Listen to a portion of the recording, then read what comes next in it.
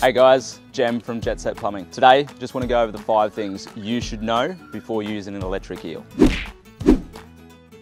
Number 1, guys, probably the most important and something that I've seen a hell of a lot over my experience is a steel cable spinning at high speed inside a PVC pipe after multiple uses will burrow through the side wall of the pipe. And by that I mean on the internal corners, it just gives way, rubs through, and you end up with another tree root access point. Number 2, guys, electric eels in 90mm stormwater. Going through 90-degree bends, 45-degree bends, this pipe's way too brittle. It'll absolutely destroy it, go straight out into the soil. No good. Number 3, guys, extremely unhygienic. Imagine this electric eel pulling out the entire contents of your drain. So we're talking wipes, sanitary products, condoms. No one wants to see this, and the odor is really unpleasant. Number 4, they're cumbersome.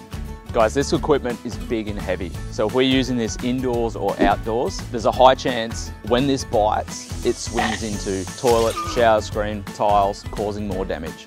Number 5, these are dangerous.